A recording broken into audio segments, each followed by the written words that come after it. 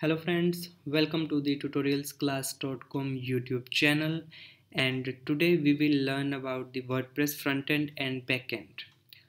WordPress is a content management system. That means it allows us the management of the website content.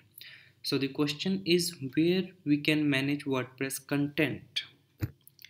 The answer is using WordPress backend. The area that you're watching right now is WordPress frontend. When we install WordPress, we get two sides of the WordPress. One is WordPress frontend, the main URL where user can visit your website, where user can see your website content. So this is the frontend part, and the other one is WordPress backend, which is accessible by attaching wp-login.php at the end of your website or WordPress URL. So once we have this URL, you can use your login credential to log in into the administration or backend area. So this is the WordPress backend part where user can manage different kind of WordPress content. So WordPress backend is also known as WordPress dashboard as well as WordPress admin area.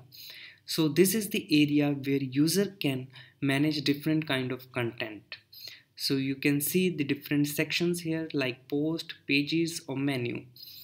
Depending on the WordPress user role, user can access different kind of sections.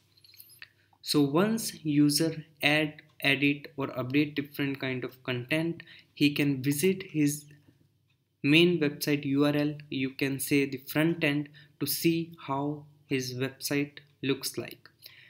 Currently you can see there is no much content in this website, and we are using the default 2017 theme. So this is the front end and this is the back end. So this is all for the today's tutorial. So we will talk into the deep about the WordPress dashboard, or you can see WordPress backend, and then we will check out the different sections that WordPress dashboard area has. This is all for today's tutorial. Thank you so much.